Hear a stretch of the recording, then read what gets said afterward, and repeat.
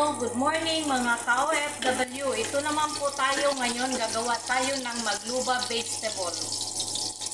Ipapakita ko sa inyo step by step. Ang kailangan natin, onion, ito, iniligay ko na, igigisa natin. Onion, garlic, ginger, bay leaves, mint leaves, curry leaves, star anise, cinnamon stick, dry ginger, cloves, cardamom, tsaka garlic. Of course, yung chicken natin at tsaka ang ating mga spicy. Ang chicken, yan, kinuputol ko na at tsaka hinugasan. Ang isang chicken, hatiin lang po sa 4. Ipapakita ko sa inyo step by step. Ngayon, igisa natin ang ating onion.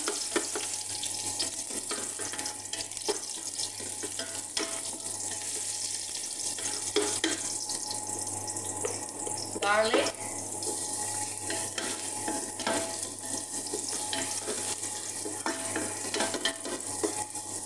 yan, ginger,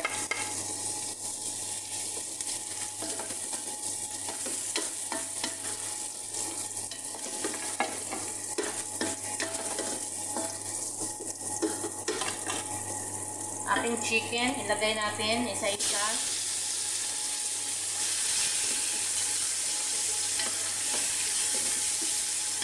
Parang maprito yung likod niya. Yan.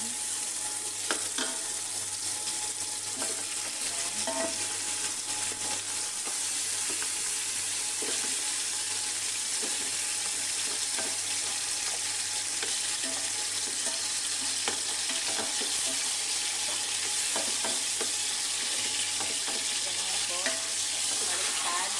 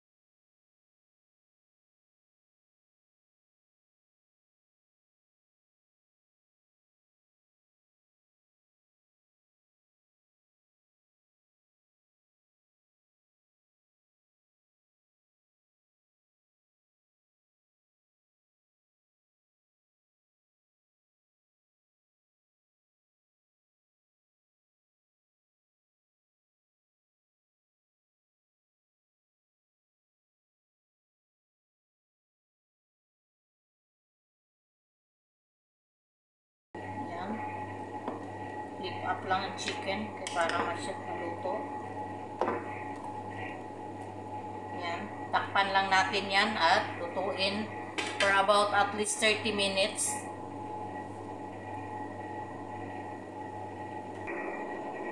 Ngayon, ito yung mga gulay na kailanganin natin sa ating magluba. Squash or gara in Arabic. Yan, balatan natin.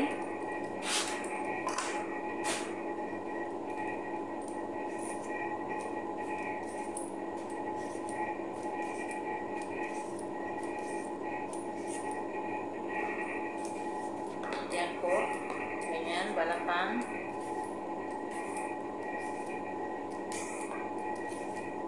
Naugasan ko na po ito. Yan.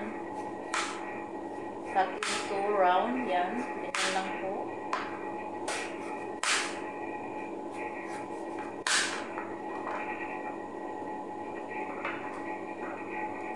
Ang ating aubergine or talong, eggplant. Yan.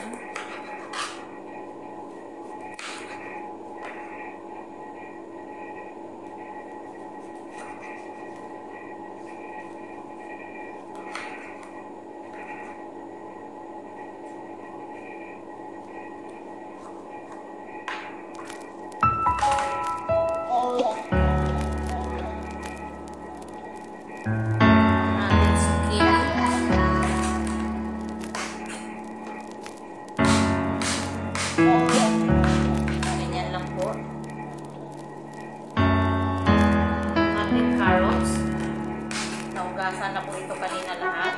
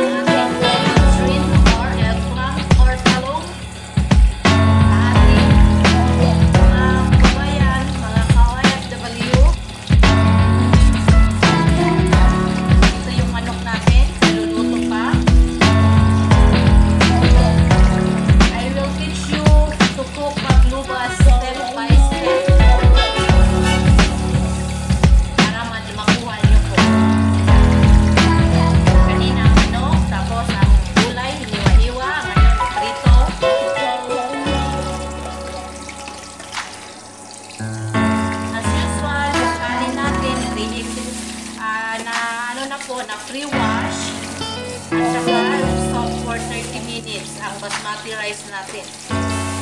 Para maya ready to cook na lang siya sa tubig. Yan.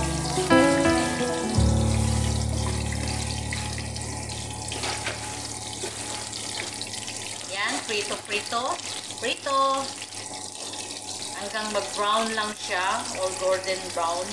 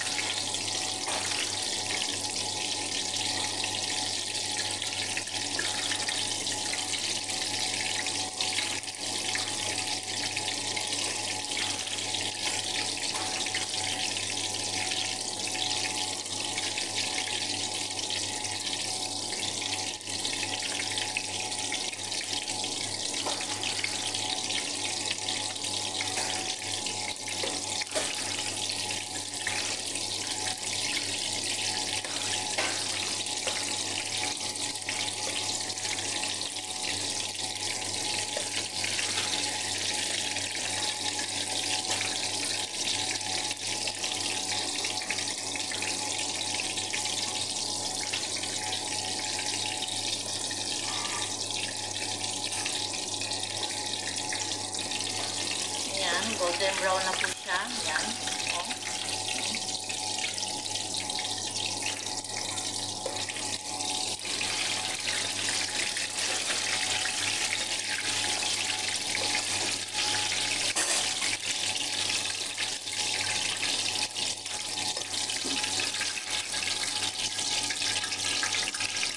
Ang ating squash.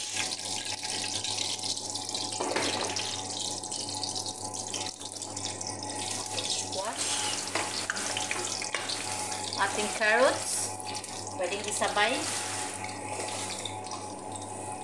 Ang ating zucchini, yan.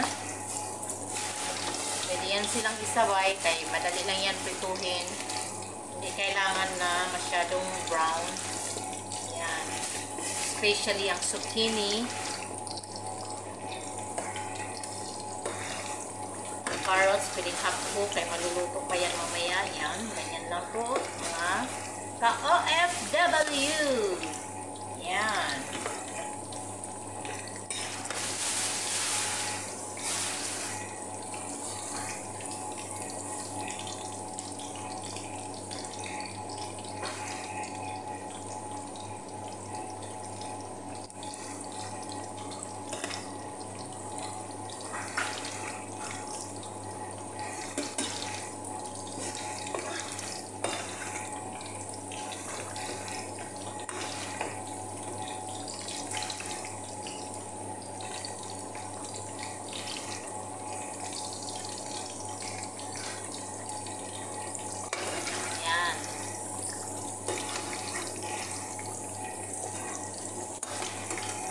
Yan, pwede na po yung zucchini natin kasi maluluto pa yan mamaya sa loob ng kanin. Yan. Yan. Saka yung carrots. Yan, pwede na yan siya. Kahit hindi mag-brown, luto na po yan siya. Ang ating squash or gara in Arabic. Yan, pwede na po din yan. Yan.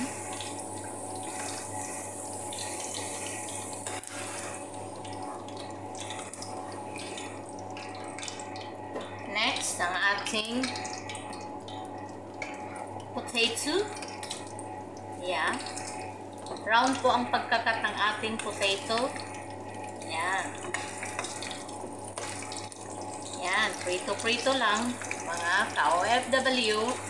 Yan, mamaya ipapakita ko sa inyo paano mag-assemble or mag-arrange ng ating magluba pagkaluto ng ating kanin at saka ng manok.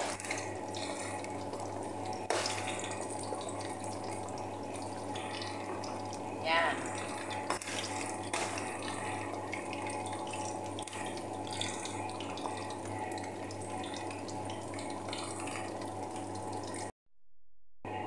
Ngayon kabayan, yung pinaglagaan natin ng manok kanina, ilalagay ko yung kanin para sa ating magluba.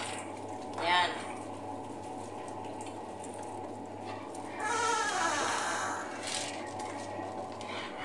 Yan. Lalagay ko yung kanin para sa ating magluba.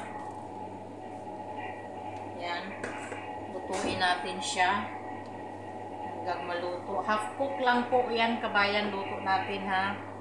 Kaya iluluto pa natin yan mamaya sa ating oven. Yan.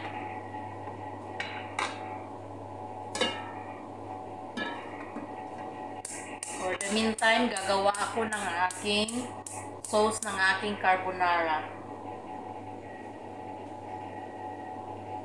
Sa sunod ko na sa inyo ipapakita ang video ng aking carbonara a la Reem. Yan. Igisa ko muna ang aking onion. Yan. Yan, carbonara a la Reem. Yan po. Onion.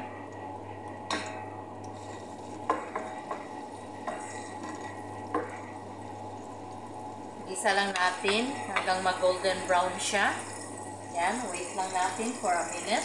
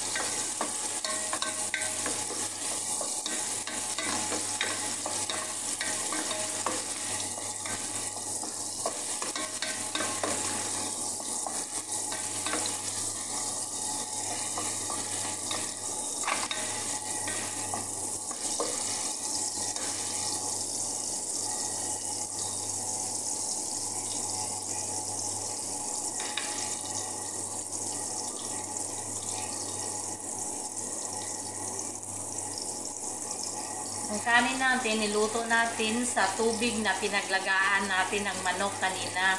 Yung ginisa kong manok, yan yun. Para lalong malinamnam at masarap ang ating kanin. Yan, isa lang po natin ang ating onion. Yan.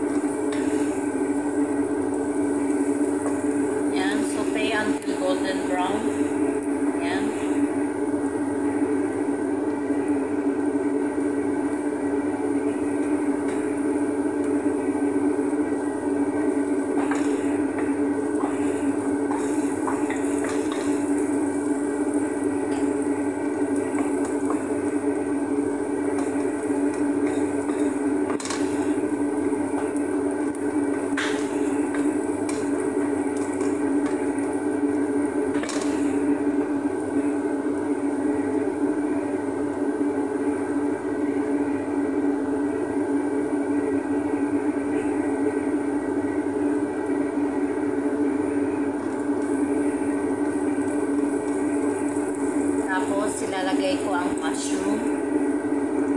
Canned mushroom po ito, kabayan. Pwede kayong gumamit ng fresh mushroom. Yan.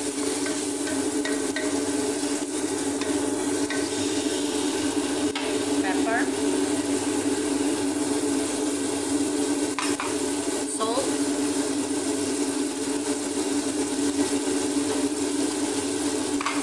Yan, ikisa lang natin ang ating mushroom.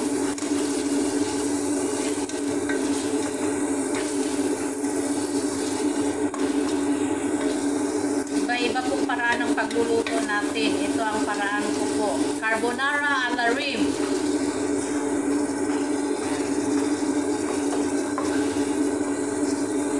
Yan, isutay lang natin yung mushroom.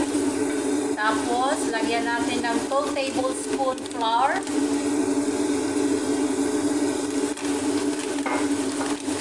tablespoon flour. 1, 2. Yan. Sauté.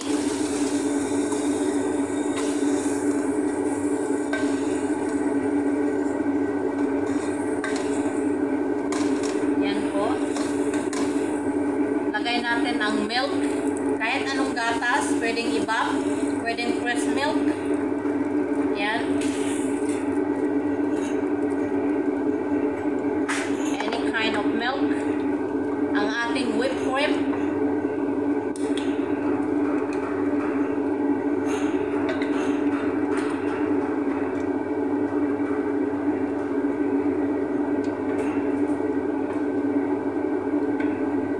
Yan.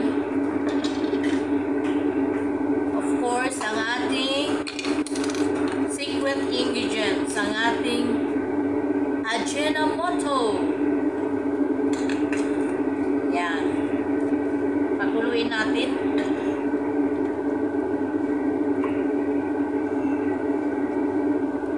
Tapos may chicken tayo dito na pre-boiled na cut chicken breast.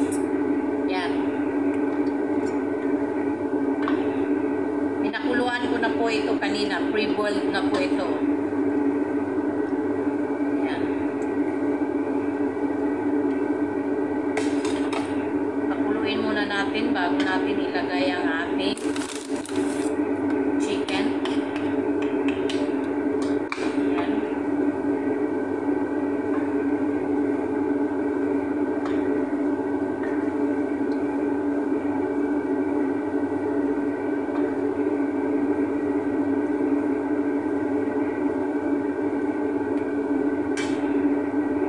While waiting po sa ating kanin.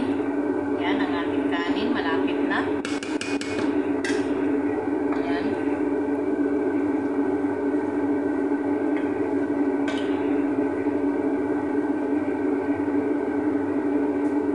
Yan. Boiling na ang ating sauce. Lagay natin ang ating chicken. Yan. Ang simple na ating carbonara sauce. Yan. Mamaya maglalaga ako ng pasta.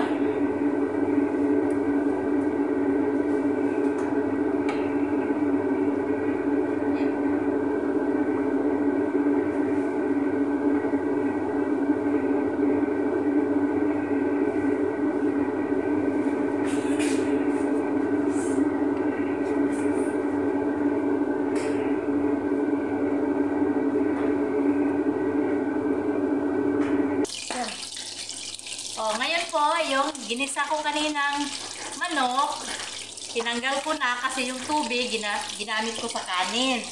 Ang manok natin, ibahagyan natin iprito or pwede din hindi nyo iprito. Depende po sa inyo, pero ako, ang turo ko sa inyo, iprito para masarap. Yan. Yan, ganyan lang po. Yan, medyo brown lang. Yan. Balik natin yan. Yan. Yan.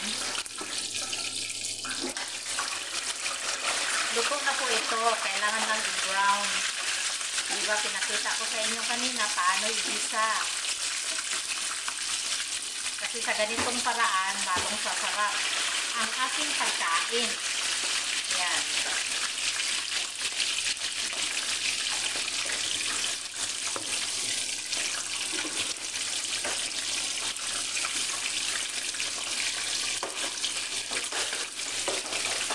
Preheat na natin ang ating oven para mamaya.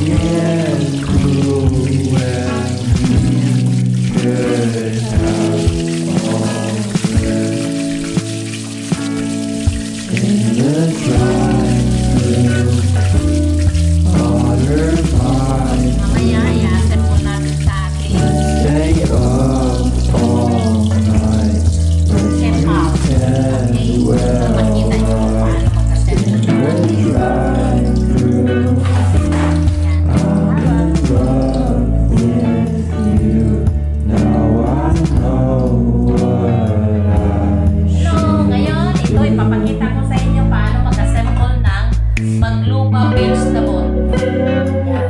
Ito ang kailangan na natin lalagyan para mabilis na naman.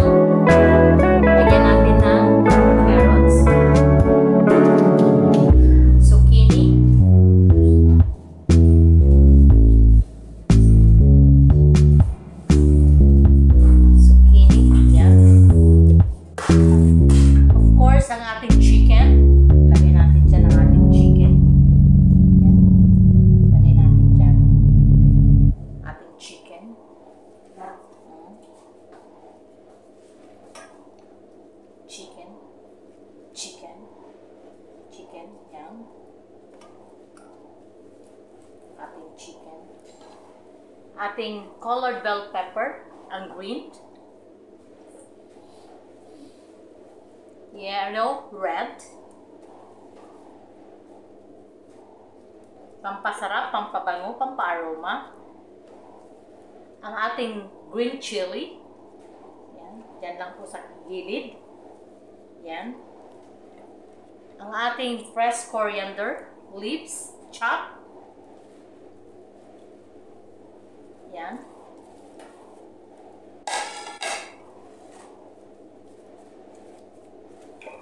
The remaining vegetable. Yan, lagyan natin yan. Lagyan natin ng saffron with rose water. Kailangan ko yan. Of course, ang ating tomato sauce.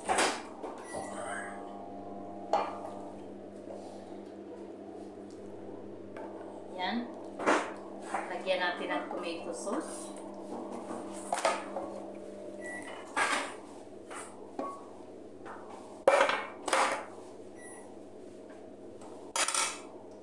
Rose water again. Yan.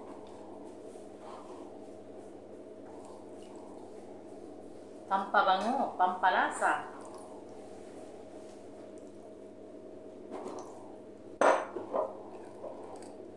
And last but not the least, ang ating rice. Yan. Ang ating pre-cooked rice na yan. Niluto natin sa pinaglagaan ng manok kanina. Yan.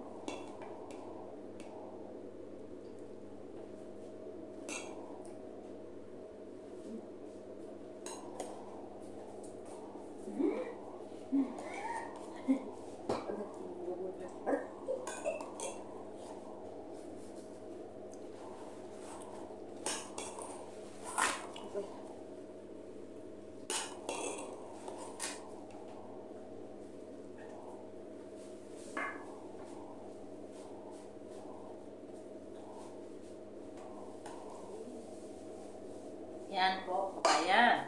Mga ka-OFW, ito ay tinatawag nating Magloubah vegetable. Yan. Pwede rin kayong magmagluba ng chicken, lamb. Ito, vegetable with chicken. Yan. Sa top, ilagay natin yung remaining rose water with saffron. Yan. Yan, lagay natin. Tapos, ilagay natin sa oven. Yan.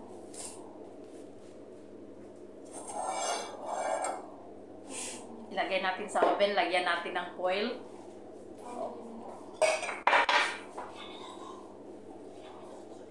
At least 20 minutes in the oven. Okay?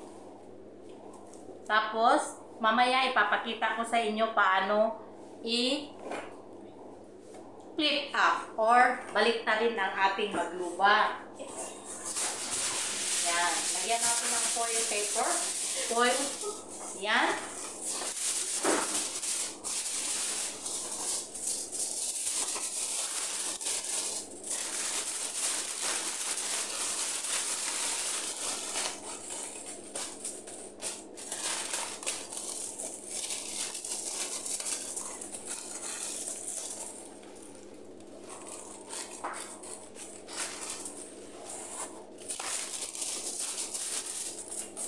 Okay, kung may tanong pa kayo, just comment below. Okay? After, I'll show you how to flip up or baliktarin ang ating magluba pil khudra or vegetable. Okay? Now, I will put in the oven. Okay? Later, I will come back.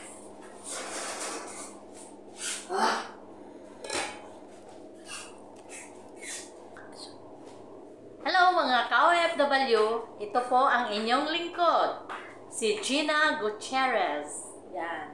Kung may tanong kayo, just comment below and don't forget to subscribe my channel and click the bell button para ma-notify kayo pag may bago akong video na upload at ituturo sa inyo. Salamat!